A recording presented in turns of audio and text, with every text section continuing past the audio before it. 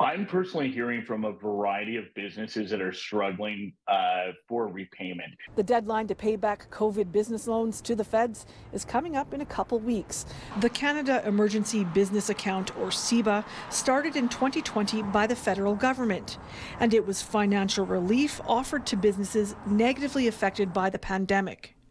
Years later, some businesses are still struggling to get back on track, and stakeholders want an extension to the loan repayment. It's all compounding issues for different parts across the country. So out in British Columbia, forest fires. For perhaps Ontario, maybe on inflation's a little bit higher in Ontario.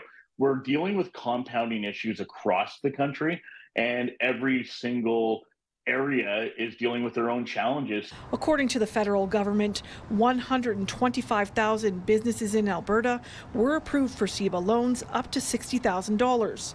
If small businesses that receive the loans pay it back by the January 18th deadline, they can be forgiven for up to $20,000 of what they borrowed. So somebody's paid back $30,000 and they need that extra $10,000 to pay off CEBA.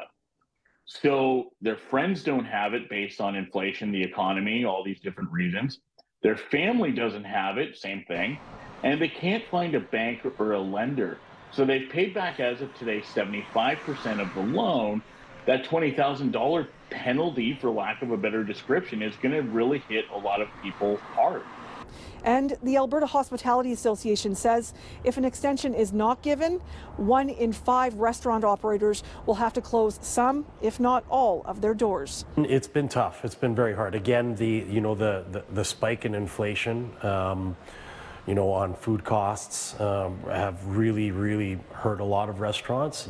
They can't just keep raising prices in a market right now where guests are, struggling on their own. Michael Wood says 2 weeks before the CEBA payment deadline, stories are going to have to continue being shared about why the businesses are continuing to struggle.